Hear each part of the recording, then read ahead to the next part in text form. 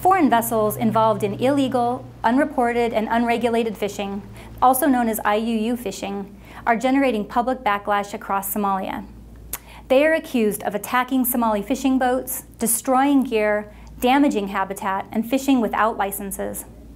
Starting in the early 1990s, frustration with IUU fishers became a justification for attacks on foreign vessels, setting the stage for piracy against the entire shipping industry in the Western Indian Ocean. Currently, unregulated foreign fishing poses the greatest threat to the long-term health of Somali fisheries.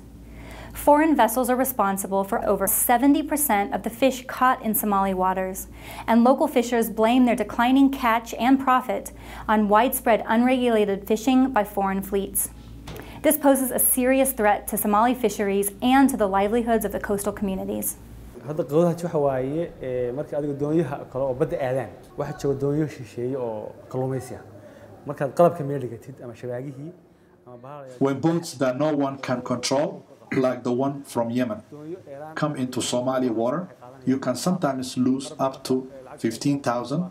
You cast your nets and hook into the sea, and then they come and take them. There is nothing that you can do except cut up a lot of money.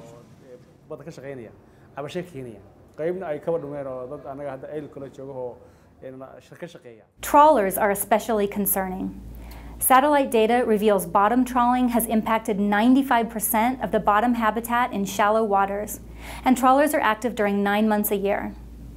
Bottom trawling is illegal under Somalia's new fisheries law, but that law has yet to be enforced.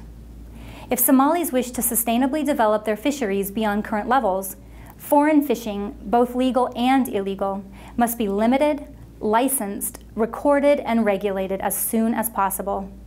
Careful licensing could result in millions of dollars in revenue each year that could be invested and distributed to benefit Somali people, especially fishers.